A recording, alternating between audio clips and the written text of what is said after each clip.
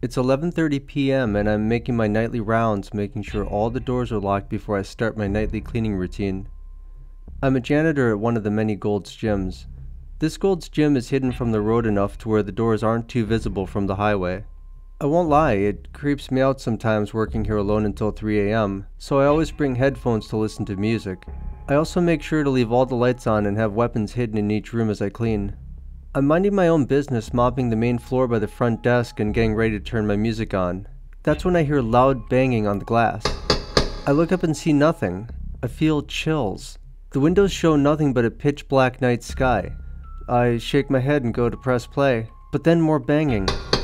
This time, it's louder. I run to the front of the gym to see a man. He's pressed against the windows staring at me. He's dressed in a hoodie and sweatpants. He looks to be in his 30s. His eyes look bloodshot, like he is exhausted. "Sorry, we're closed," I say nervously. I try to show I'm not scared, but my heart is pounding a little fast. "I left my gym shoes," he says flatly.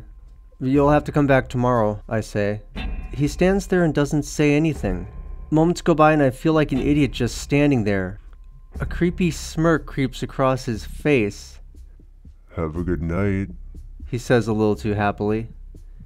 He walks off into the darkness. I shake my head and tell myself to calm down. I decide it's best to not play music. I need to make sure this man really left. I, being a man myself, know I'm a pretty strong guy, but this guy looked built. It honestly freaks me out. I start cleaning again. There is nothing to be. I hear a loud bang come from the back of the gym. I feel my breath catch in my throat. I hear it again, louder this time. I take deep breaths as I reach for my mace. I slowly make my way to the back door. I hear a constant banging as I grow closer.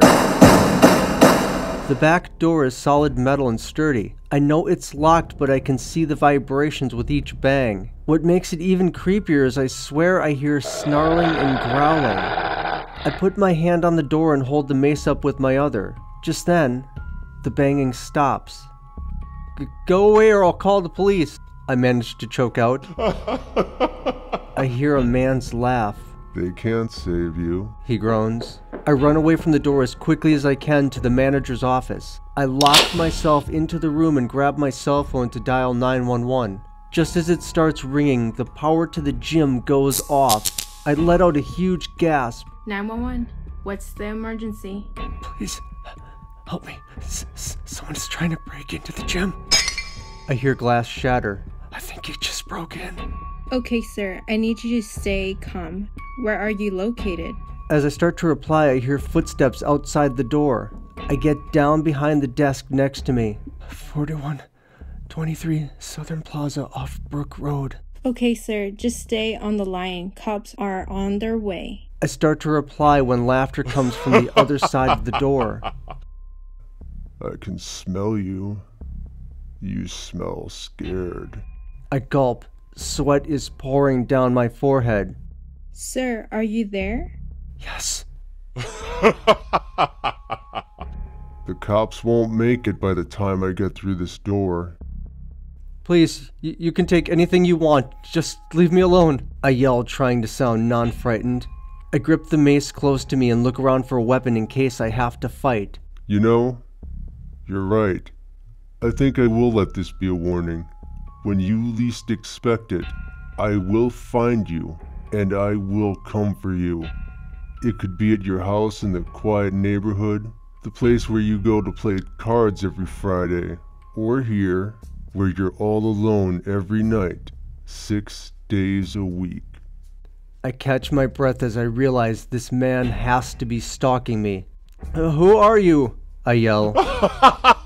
The man laughs devilishly. "You'll see, in time." I hear footsteps getting fainter. Then I hear cop sirens in the background. I hang up the cell phone.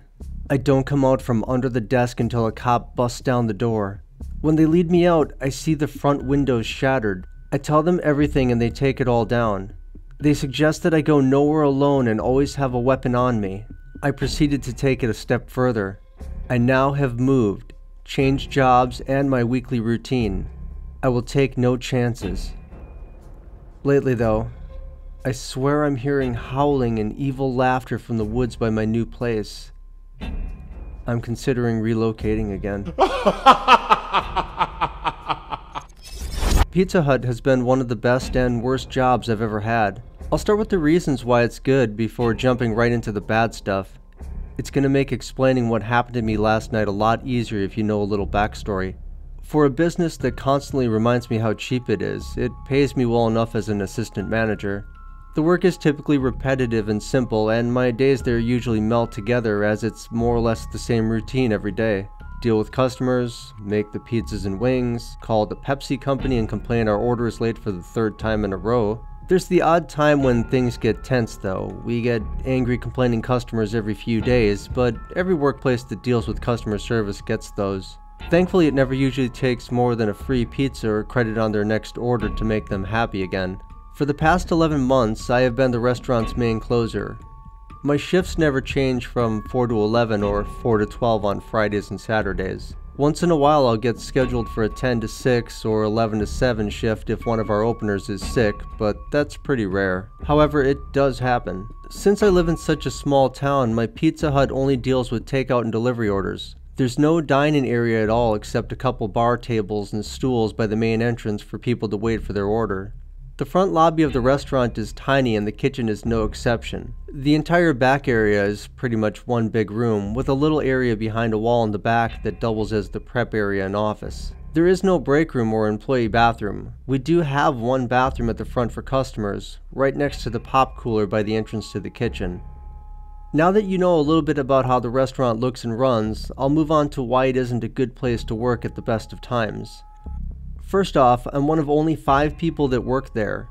My boss and 2 of my other employees are contract workers from India, so English isn't their first language. They never talk in English when it's just me and them, so I'm always a little bit out of the loop. My other coworker works only part-time since she's still in high school. So with her there only a few hours a week, I spend a majority of my time working without talking too much to my other coworkers. It can get pretty lonely. Now a little bit about me. I just turned 20. I'm a smaller frame female and I live about 10 minutes away from my work. That's 10 minutes walking one way. I don't have my license or a car. This typically doesn't bother me, but it does get kind of scary when I'm walking home in the dark after midnight. Thankfully, the walk to my house is in a pretty good part of town. I've yet to run into any real issues. Other than the language barrier between me and most of my coworkers, the only real problem comes from the night shifts. Since one person is fully capable of doing all the closing duties, I'm left there by myself from 8 p.m. onwards. This means I have to answer the phones, help the customers, and make all the orders. It's not usually busy, so I never have a problem with that, unless there's the odd time where I get 4 or 5 orders at once. But I am really fast at making pizzas. I can usually get them made and in the oven within a minute and a half of the order being taken. The real problem with being alone on closing shifts explains it within this very sentence. I'm there all alone. It can be kind of spooky sometimes if there's someone weird that comes in. Anyone could rob me or hurt me, and there would be no one there to help. I've talked to my boss about my concerns, but he always dismisses me saying, "I'm a phone call away if you need help. We should not have to pay a second person to do your job." Jerk. Last night I worked my usual close. Since it was Sunday, I only had to stay until 11, but it felt like I was there for hours more. Last night, my fears of what would happen when I was all alone came true. My shift went normally for half the day. By the time 8 o'clock rolled around, I had said goodbye to my morning crew and had already started on the closing checklist. Weird stuff started happening around 9:30. I was making dough in the back, taking my time with it since there was not much else to do. I heard the beep beep of the doorbell and automatically I spun around, looking up at the TV displaying real-time footage of the front lobby.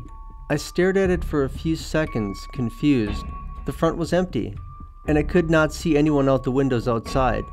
Convinced I had imagined it, I carried on with my dough. I greased and oiled 5 more pans, finishing the stack. I stacked them on top of each other and picked them up, turning around to check the cameras again before I carried the dough into the walk-in cooler. My heart leaped painfully into my chest and I fumbled with the stack, nearly dropping them all on the floor. A man was standing in the lobby, peering into the kitchen. At once I set the pans down, wiping my hands on my apron before I ran out to greet him. He had shocked me, but I got over it quickly. I figured he must have been standing in the blind spot last time I checked the camera. The spot where I used to hide when taking extra breaks so my boss couldn't see what I was doing. Hi there. I called out as I walked over. Sorry about that. I didn't see you come in. What would you like to order? I didn't see you come in. The man repeated my words. I didn't see you come in. I stood there for a second, not knowing what to say. I was getting a really bad vibe from this guy, and as he spoke, it got worse. I tried to ignore it, convincing myself with little success that I was being silly. The man looked average enough, despite being very dirty. He was very tall and looked older than my dad, but he was dressed strangely. He was wearing a shiny light blue dress shirt tucked into gray stained sweatpants. His sweatpants were tucked into his socks. His hair was greasy and combed to the side. His pockets were stuffed with what appeared to be all the mints I had in the jar near the menus. He smelled like he hadn't taken a shower in weeks. Can I take your order? I asked again, but my voice lacked questioning. It sounded more like a timid statement, and I wondered what this guy's problem was. It took a long time, but he finally ordered a small pepperoni pizza with 8 boneless wings. I rang his order in quickly, happy he had finally said something. I couldn't help notice the way his mouth moved when he talked.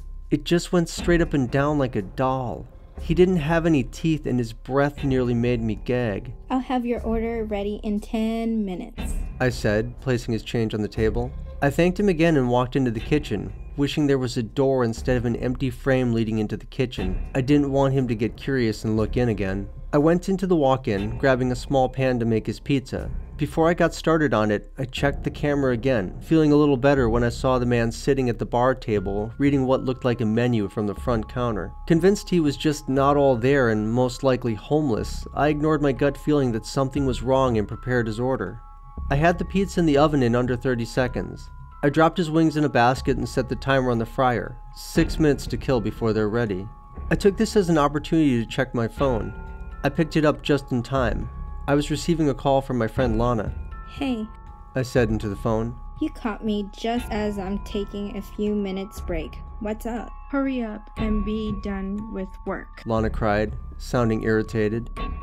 I'm so bored. 1 more hour.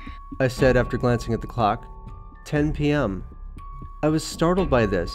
It felt like I had just looked at the clock. Half an hour had gone by since the man had come in. Lena, you should walk over and pick me up. I said in a low voice. There's a weirdo here and he's giving me the creeps. Are you alone again? Lana asked, sounding concerned. I tried to talk to my boss again, but he never does anything. Anyways, I'll see you in a bit. I hung up the phone just as the fryer started to beep. The wings were done. I threw my phone in my bag and walked around the corner to the main part of the kitchen. I sauced the wings and cut the pizza, carrying the order to the front while looking forward to seeing the man leave. I looked around and felt my knees grow weak again. The front was empty. The stool the man had been sitting on was jutted out. The menu he was reading was on the ground. This completely freaked me out. I hadn't heard the doorbell, so he couldn't have left. My eyes drifted over to the bathroom door. The handle's button was horizontal, meaning it was locked from the inside. This made me feel a little better. He was just in the bathroom. There's nothing wrong with that. I stood at the till, aimlessly looking through stuff as I waited for him to come out so I could give him his order. I looked down at the bottom of the screen at the time. 10:15 p.m. 10:21 p.m. 10:34 p.m. He had been in there for a good half hour before I mustered the courage to knock on the door. Everything alright in there? I called out.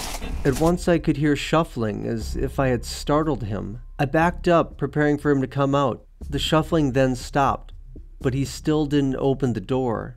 I walked closer again, raising my fist to bang on the door again, when I heard a click. The door had unlocked. 10:40 p.m. I was at a loss for what to do.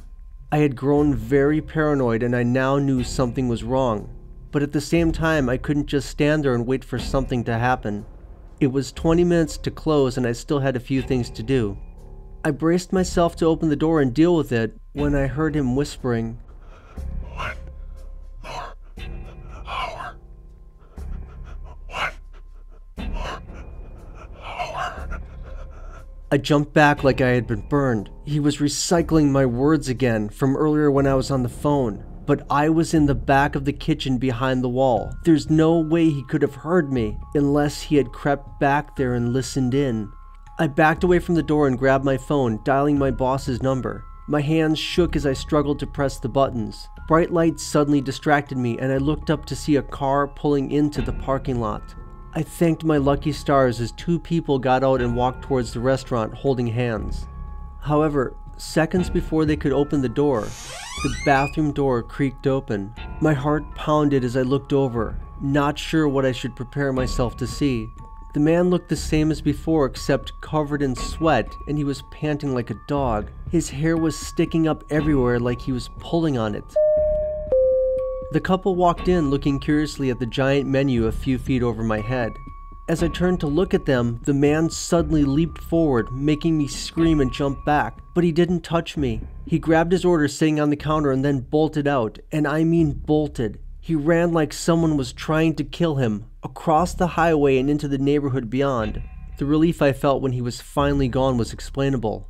I was nearly laughing when I took the customer's orders, so dizzy I could hardly keep it together. I rang in what they wanted and raced to the back to prepare my last order of the night. 10:52 p.m.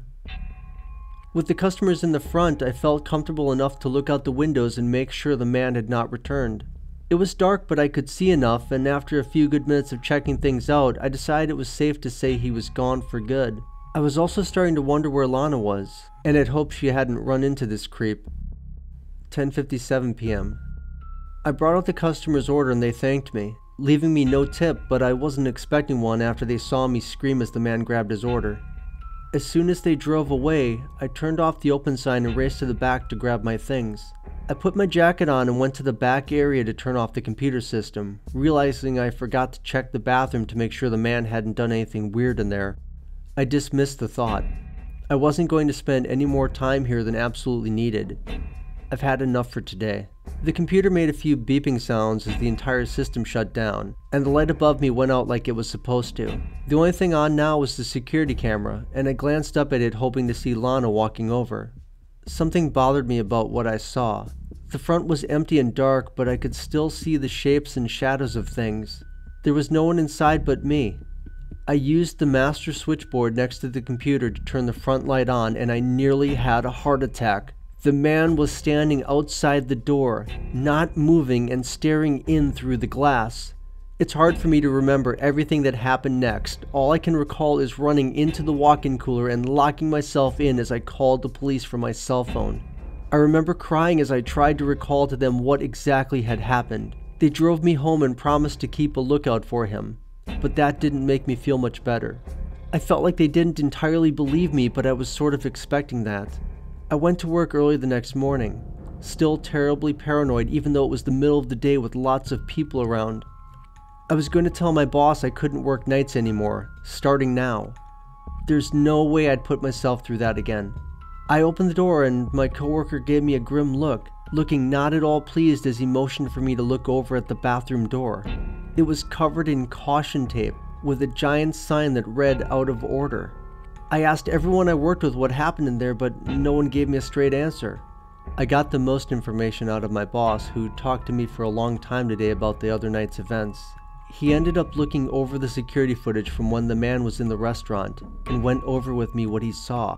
He told me he watched the man sneak into the back when I was on the phone, getting very close to me. He said if I had done so much as turn around, I would have saw him. I was told there had been paper towels stuffed into the toilet, the entire roll by the sounds of it. The cardboard cylinder was found stepped on the floor. I didn't see anything too strange about this, and I asked why everyone was being so quiet about it. I was told afterwards that there had been blood covering the paper towels. There was also a smeared bloody handprint on the toilet seat.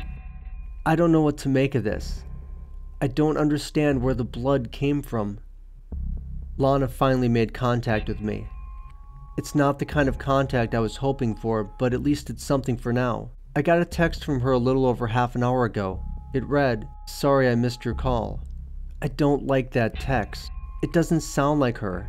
Lana's the type of girl that uses exclamation points in every message and always uses proper grammar and capitalization. That aside, I just think it's a weird thing to say. I called her tons of times, not just one call. Maybe I'm reading too much into it, but I'm getting so paranoid I can't help it.